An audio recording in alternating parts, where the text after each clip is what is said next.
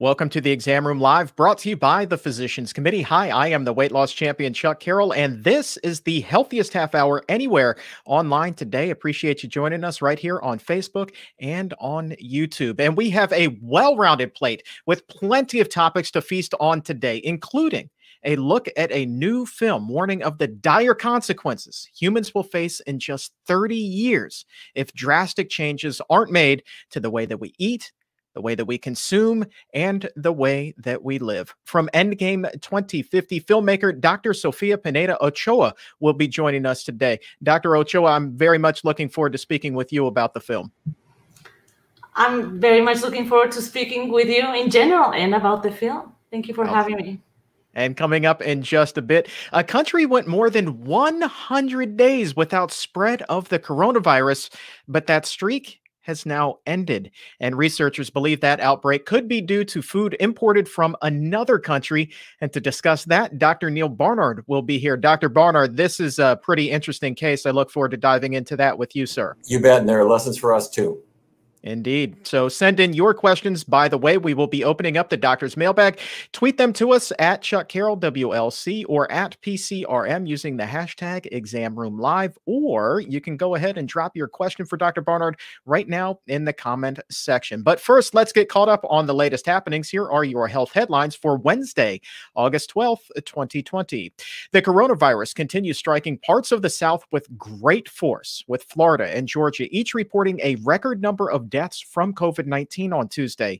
It's the latest blow for the states as they remain in the midst of a surge of fatalities. Health officials in Florida reporting a 22% jump in deaths over the last week. And in Georgia, the numbers paint a far bleaker picture with a 62% surge.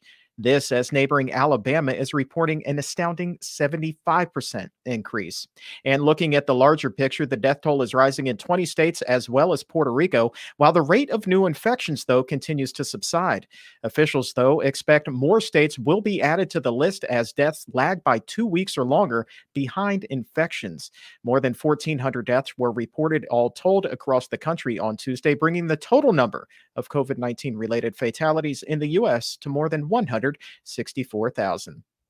In Washington, D.C. yesterday, for many of us, a glass of milk can also mean a real serious bellyache. NBA champion John Salley testifying before the USDA's advisory committee overseeing the new dietary guidelines that are due out early next year. And the 6'11" vegan was saying that dairy doesn't need to be a slam dunk in the diets of Black Americans.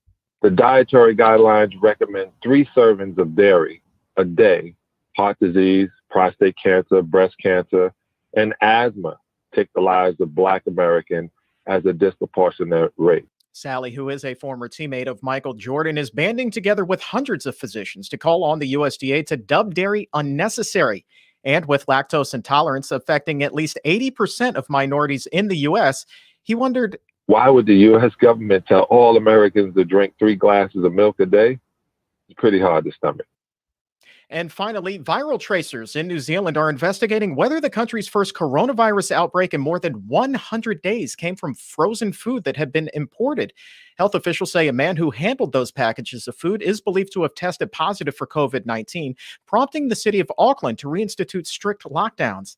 It's unclear exactly what type of food the man was handling. He is one of 4 members of his family to test positive for the virus, but officials say none of them have traveled outside of the country. I want to bring in Dr. Neal Barnard to talk about this a little bit more in depth. Dr. Barnard, this is an interesting case here. The World Health Organization says that they know of no cases where a person has become infected after handling contaminated food. Yet, doesn't the fact that they're investigating this possibility, whether he got COVID-19 after handling this food, doesn't that kind of make you think it's time to, rethink that statement? I have to say that's exactly what people are concerned about. Just as you said, New Zealand is really an unusual country.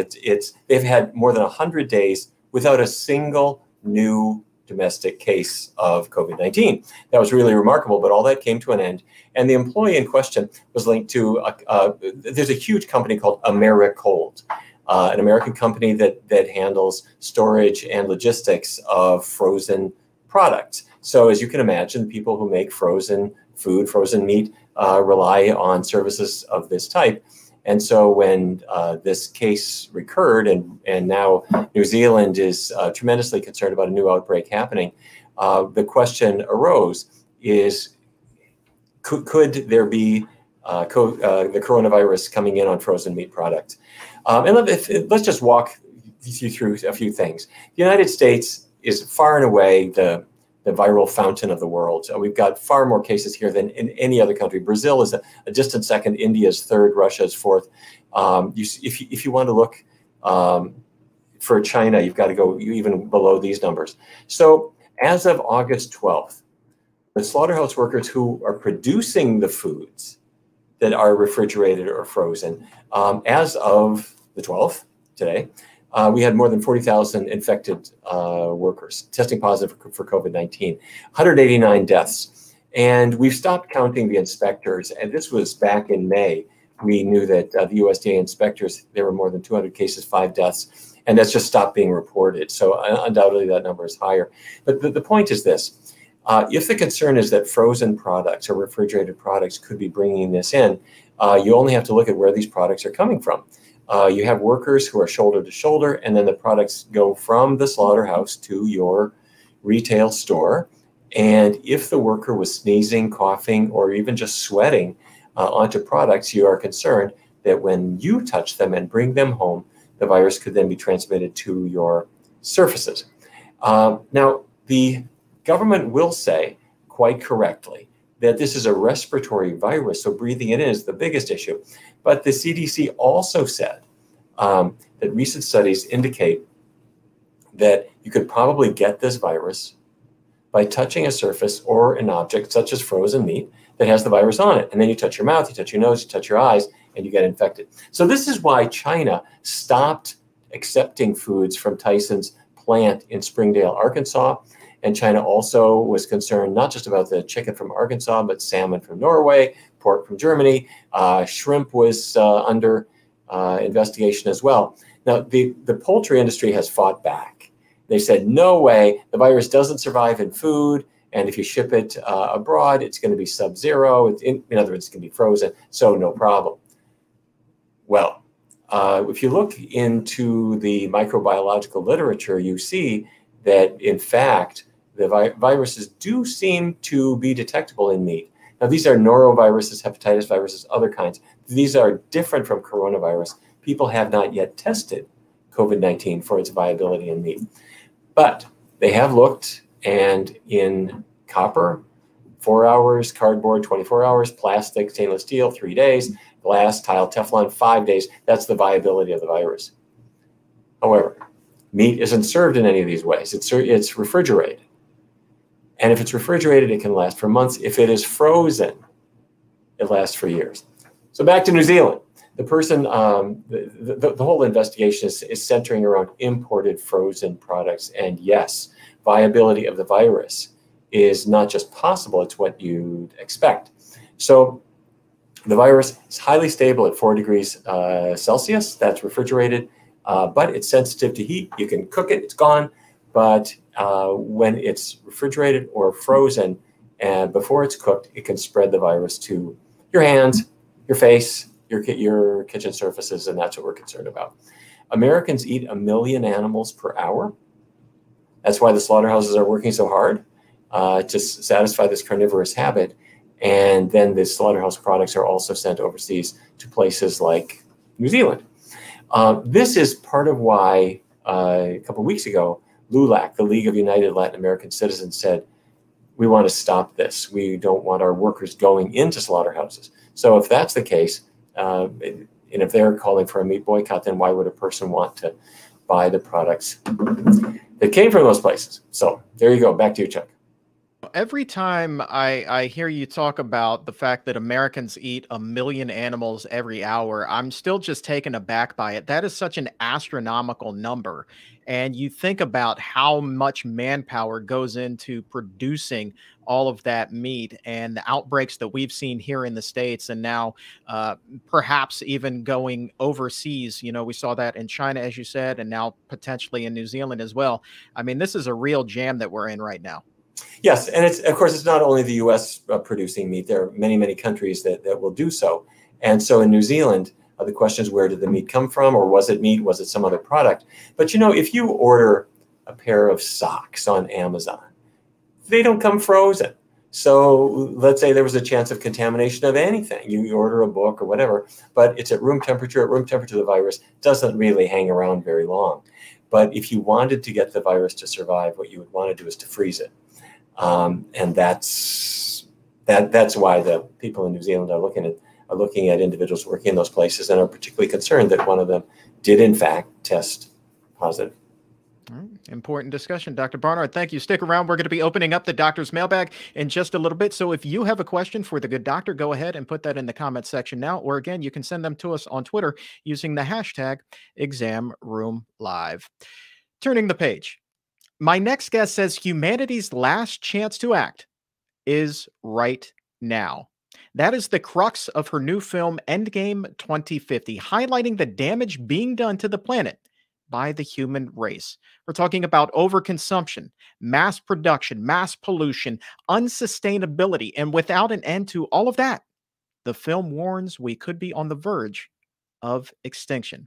And so with that, we welcome Dr. Sofia Pineda Ochoa to the Exam Room Live. Dr. Ochoa, thank you so very much for being here today. Thank you so much for having me. It's my pleasure. This is indeed an important conversation, but the film is really painting kind of a grim outlook. How much trouble are we actually in right now? I mean, I would say that it's enough that we need to take action like yesterday. Okay, and it's not just on one thing, it's many fronts that we are affecting. And the fact of the matter is that without planetary health, we don't have human health. And so from the soil that we're eroding, to the emissions that we're putting out in the environment, the carbon emissions, to the way that we're polluting even the environment, even with something as simple as plastic, the way that we're contaminating the ocean and the way that the plastic degrades and the little fibers just go into the environment. It's on so many fronts that it can be a little bit overwhelming. But I believe that we should not look away just because it's overwhelming, because our protecting the environment for ourselves and for the other species that we share the planet with depends on it. So I think we have to be honest with ourselves and with the impact that we're doing, and be honest and be open about it and take action and change the things that we need to change. The title of the film, Endgame 2050, alludes to the year 2050, as in 3 decades from now, 30 years. What is the significance over the next 30 years? What could happen between now and then? Right. Well, and you know, I chose that. I think that's an interesting title for a film. Obviously, that's why I chose it, like the year 2050. And there are a lot of studies that use like projections that kind of use that landmark like date, like around middle of the century. And that's why I chose it. But the fact of the matter is that I don't want people to think, oh, we can just be okay and keep doing everything the same until 1949, because that's not gonna work out for us. But what your specific question was, what kind of things are we looking at? Well, you know, it's all a confluence of issues. Like, for example, one of the issues that's mentioned in the film is overfishing in the oceans. That's a subject that I feel passionate about, and that's one of the several things, because the film covers many different areas. Some of them related to each other, and some are kind of separate from each other. But just to give you an example, with regards to overfishing, we are overfishing the ocean to the point that with the projections of the UNFAO and of many other fisheries, you know, the data that they're putting out, if we keep fishing the way that we've been fishing, we're projected to have pretty much close to fishless oceans by the middle of the century. For example, Dalhousie University projected by 2048, which is, you know, 2 years before 2050.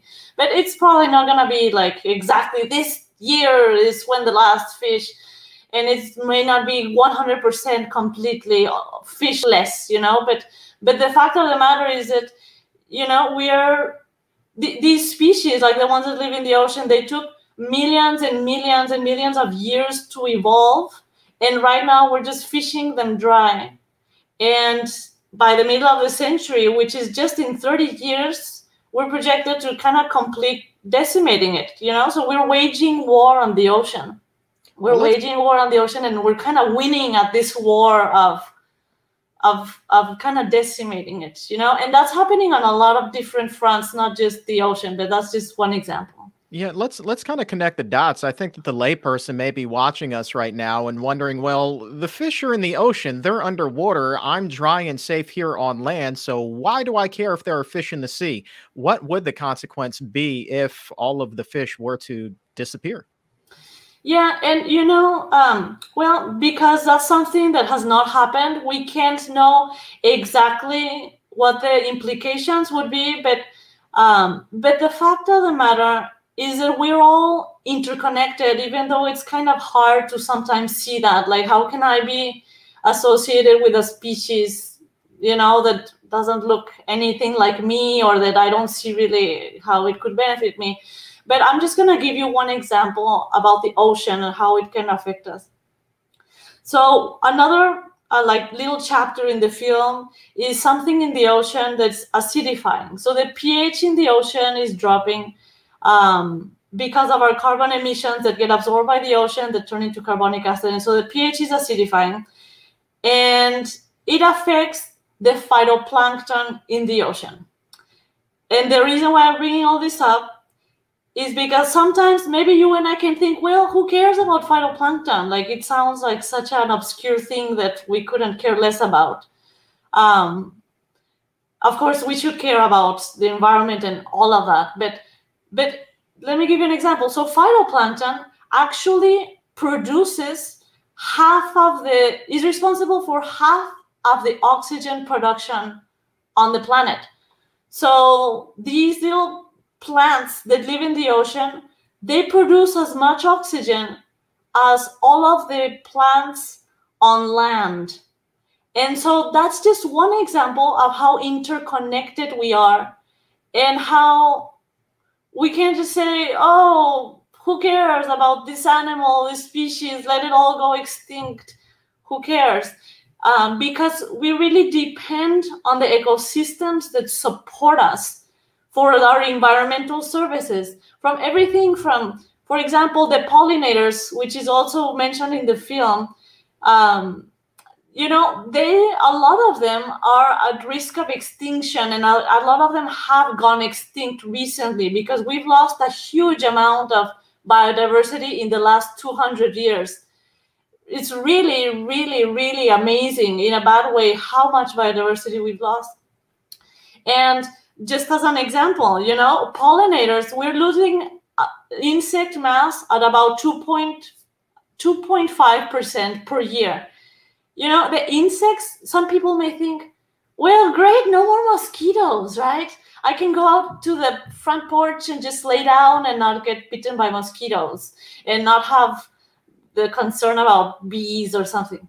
But you know, pollinators help produce about 75% of our crop species.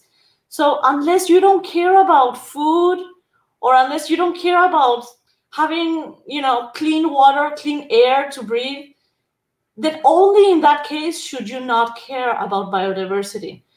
But if you do care about having food to eat, which I think that, you know, we don't want to have a fast, right? A prolonged fast of not having any food or starvation, you know. So we should all really care, even if it's for selfish reasons, about preserving the environment and the other species on the planet who we share it with. Well, let me jump in here and ask you a question here. So Sure. we've talked about fish and now we've talked about insects, but we also heard Dr. Barnard just a little bit ago talk about how the U.S. alone eats 1 million animals every single, you know, hour. I mean, that's an extraordinary amount. What kind of damage is the rate of animal agriculture here in the U.S. and worldwide? What effect is that having on the environment? Well, it's on many different fronts. Okay, from the manure that they produce, which, you know, the latest number that was reported was from like 20 years ago, and it was in the amount of like 87,000 pounds, I believe, per second or something like that, that the manure then reaches our limited water supply and causes problems, to the land use. In particular, the land use, it's what's mentioned in the film that land animals have, because right now, according to the United Nations, animal agriculture is the #1 user of land on the planet, anthropogenic land user of land on the planet. So of all the activities that we do on this planet, and we do a lot of activities, and we take up a lot of land for a lot of different things, from highways to our habitats, to our suburbs, to, you know, all of that. But of all of the things that we use the land for, animal agriculture is the #1. And animal agriculture is, on the world stage, the #1 driver of deforestation. So, and deforestation is something that's happening as we speak. According to the WWF, they put it in a graphic, in a visual example that sometimes I like to use. They said that we are cutting up the amount that's in a football field every less than 3 seconds. So they said every minute we cut down about 27 football fields of forest. So can you just imagine, like in the minute that you've been doing this show, like there have been, you know, a lot of football fields that have been, you know, have this you know, deforestation. And so your question was about the land animals. So yeah, I would say #1, the land use. #2, waste. #3, they're very energy intensive to produce. So they actually have a very significant water footprint. And water is a precious resource that is increasingly in short supply. So that's just, I would say, I mean, those are by themselves very significant and very compelling for people to consider withholding their support for this industry and not consuming any animal foods whatsoever. There's many reasons to do that, but the environmental reason alone is very, very compelling, because the impact that we're having is not compatible with something that's sustainable. And if it cannot be sustained, that means it will come to an end one way or another. But right now, what we're doing is we're pushing the ecosystems to the limit, so that, you know, it would probably come to an end just because of so much destruction. But that's very, very undesirable. You know, why would we want to destroy this planet? It's the only one that we have to live on. Absolutely. We only have about 1 minute left. I've asked this of a number of other guests, and you are certainly qualified to answer this question as well. If everyone in the world stopped eating fish, okay, so we eliminate the overfishing process. If we stopped eating meat, we took all of the animals off of the plate, and we took dairy out of our diet as well, and everybody shifted to a plant-based diet, what would the net effect be on the health of the environment? It would be immensely positive. I guess for that, I can tell you an example of a study that came out of Oxford University with Joseph Poor. He calculated that if we collectively stop consuming, he didn't go into the ocean, but I think that's self-evident. I mean, we're overfishing it to the point, you know, that, so we would just stop our assault on the ocean. But with regards to land use, they calculated that if we stopped consuming animal foods, we would use 75%, sorry, I'm not centered. We would use 75% less farmland. So on the biodiversity front, on our land use front, that would be extremely, extremely beneficial. So not only is it something that's better for our health, but it's almost impossible for us to feed humanity like that. I mean, it is impossible. It's just not an efficient way to feed humanity. So we need to realize that and change now. So I'm glad that you're doing your show and that you're raising awareness in the importance of this transition, because it could not be more crucial or more important for us to do this collective change, you know, collectively and globally today. And this is such a great film. You have a number of very familiar faces that were involved in the project, including Moby, who is a friend of the Physicians Committee. So I highly encourage everybody to go check this out. You can watch it for free right now at endgame2050.com. Dr. Sofia Pineda Ochoa, thank you so very much for your time, and congratulations on the release of the film. Thank you so much for having me. I appreciate it. Thank you. All right. Time now to open up the doctor's mailbag. And to do that, we want to welcome Dr. Neal Barnard back to the show. And if you have a question, it's not too late. Go ahead and submit that in the comment section now. We will do our very best to get you an answer. You can also tweet them to us using the hashtag ExamRoomLive. Dr. Barnard, you ready to field a couple of questions here as we wrap up the show? Absolutely. This is a very interesting question that crossed today, and I'm so glad that you're here to answer this. We've talked a lot about the comorbidities associated with COVID-19, and a lot of them are attributed to obesity. But here's the specific question this viewer was wondering. They want to know, is there a difference between being obese versus being overweight as far as susceptibility to the very adverse effects of COVID-19? Is one worse than another? Yes, very important. In fact, let me show a little graph. Can we bring up this graphic? When the pandemic first arose in China, individuals were classified based on their body weight, from underweight to normal weight to overweight and to obese. And it's true, if you were overweight, you were much more likely to have severe disease. If you were obese, it was much higher. The not specific numbers, 29% of patients who were overweight were more likely to have, 29% had a severe disease, compared to only 19% if you're normal weight, 29% if you're overweight, 39% if you were obese. So yes, it just goes along with body weight. And the way to really think of it, it's not a question of whether you are overweight, obese, or some other category.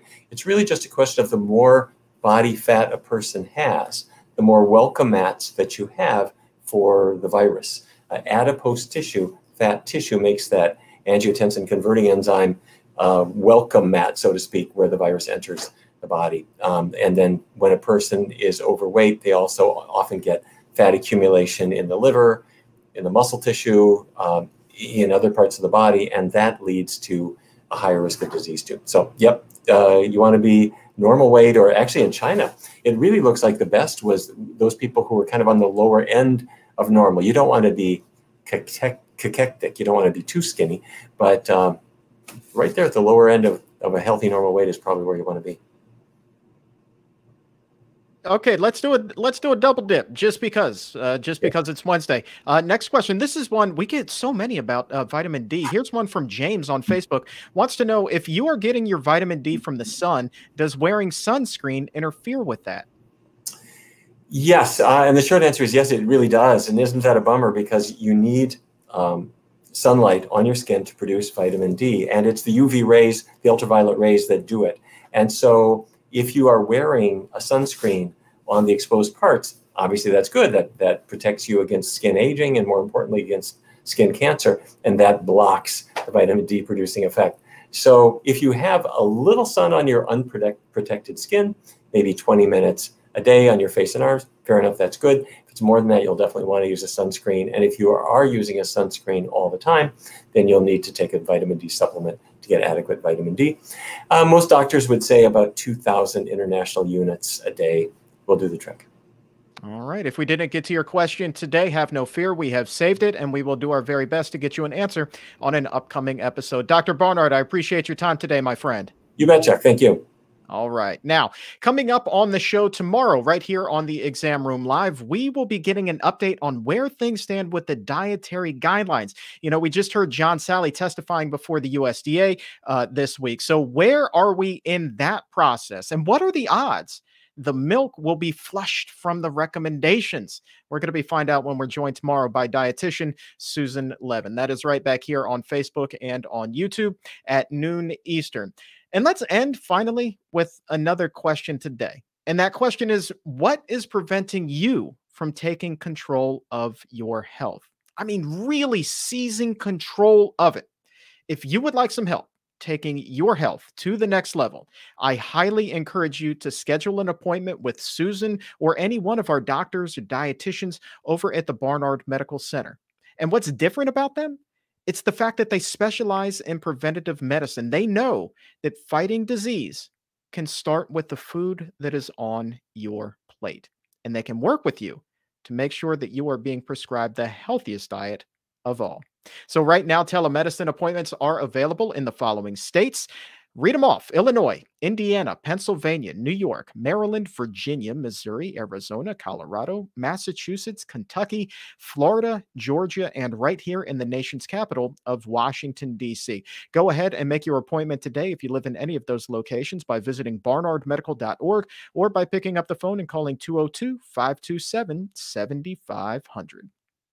And for today, that's going to do it. My thanks again to Dr. Sofia Pineda Ochoa for joining us, and to the crew that makes the plant-based magic happen, including our producer, Laura Anderson. For Dr. Neal Barnard and everyone here at the Physicians Committee, I am the weight loss champion, Chuck Carroll. Thanks so much for tuning in today. And until tomorrow, stay safe, take a stand, and keep it plant-based.